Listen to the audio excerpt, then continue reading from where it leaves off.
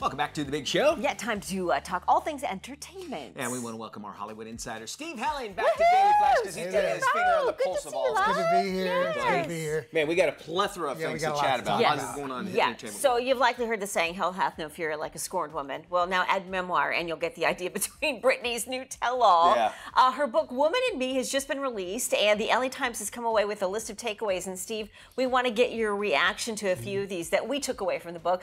She never had a problem with alcohol. She said her drug of choice was Adderall. Interesting. That tracks. That doesn't surprise me. Yeah, that makes sense. You know, we never saw her drunk. We saw her high, and we saw her Excited, energetic, I guess Right. would be a lot of things. Maybe that might be the Adderall that she is doing with the dances now, maybe? I don't know. Yeah, and she said she also started taking Prozac in about 2000, was given an envelope full of drugs under her conservatorship. And she smokes, present tense, Virginia Slims. There you go. I think one big surprise, well, it's not necessarily a surprise, but we all know about the relationship with Justin Timberlake, and we learned some things out of this week, which could be shocking, I guess, right? Yeah, I think so. According to Britney, he takes the cake as the primo jerk. What do you know, Steve? I mean, that also tracks with what I've heard. I mean, I'm not surprised. I mean, they were young. And he was a little punk at the time. I hope he's outgrown a lot of the behavior that he did when he was with Britney, because he really did damage her in a pretty profound way. And they were going back and forth with songs too, my understanding. Didn't the Crimea River have something to do with Yeah, and she claims he cheated on her numerous times, then broke up with her over text saying, "It's over. That's it. That's all he sent her." I mean, classy. Again, I give him a little bit of leeway only because he was so young and they were so young at the time. But, really, that was toxic. It was a toxic relationship. There you go. Yeah, there you go. To borrow one of her lines. Exactly. But the big thing, I think, since they are young, had to deal with some major adult situations, including a child. Yeah. Right? The pregnancy. Yeah, she terminated a pregnancy. She's pretty upfront about that. She does say that while she was cramping and, recovering from that, he was just playing guitar. So, she doesn't have really anything good to say about him. No, but her dad in this book is the one that really takes the cake for being the worst in the 300-page bio. What do we know about her dad? I mean, she lays it all out there. The conservatorship, all the things that he made. I think at one point they put her on lithium, she says. It was a really bad thing. And he was wanting to make her do this really risque dance too, right? Yeah, which is a weird thing. And she was like, "No, I don't want to do it," right? Exactly. That's weird to hear. And so he put her on lithium. So, yeah. And then she was confined in rehab, she said, for 90 days. And when she was there, she really didn't even recognize the person that she was. I mean, good for her for telling this whole thing. Yeah. I'm sure it was painful to write, but, I think it hopefully will help her heal from some of her trauma. Yeah. Well, speaking of female pop stars, Madonna is back on the road. It's her 40th anniversary celebration tour. The reviews are kind of mixed, but a lot of people are calling her out for her plastic surgery.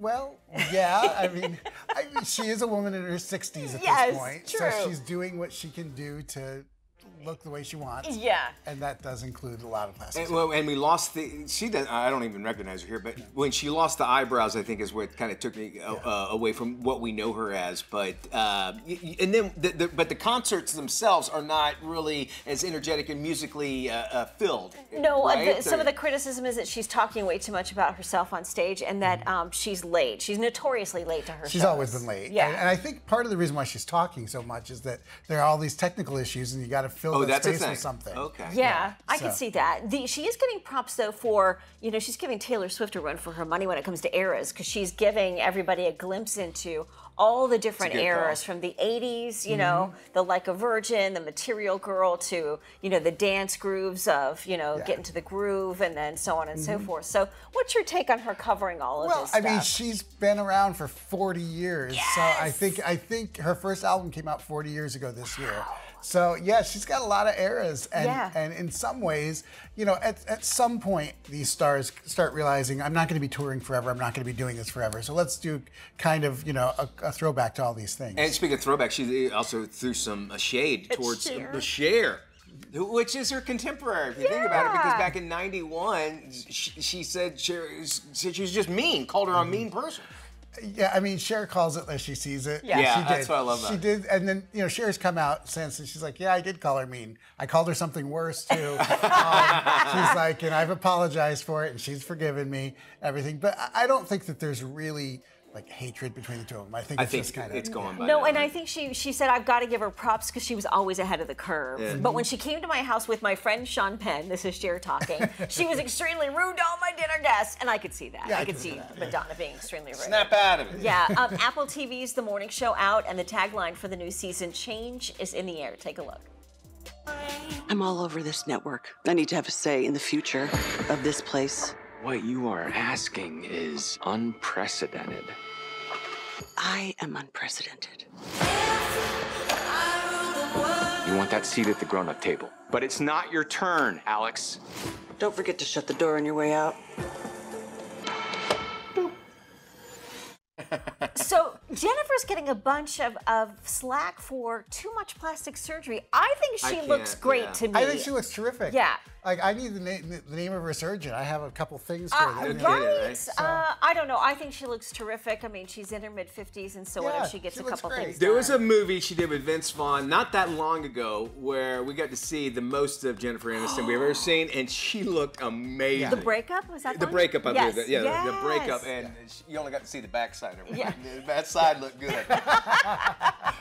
But a plastic surgeon in New York came forward and said, hey, I think she's had this done and this done and this done, but who cares? Who cares? It's good for her. Yeah. Like, why not? I know. It's almost 2024. Why should we even worry Yeah. about that? You look great, Yeah. and you look great as well. I don't think you need the cruise suit. who Don't knows? worry about Maybe a that. Steve, thank you so much. Thank you so much. Love having you on Yes. here. Good to be here. By all means, folks can catch you where? They can catch me on Instagram. Steve Helling is my name. That's my handle. All right, So- very Steve simple, Helling. very easy. That's simple. All you right, so much. Steve, thank you. We always appreciate you stopping by. All right, Daily Flash will continue in just a moment.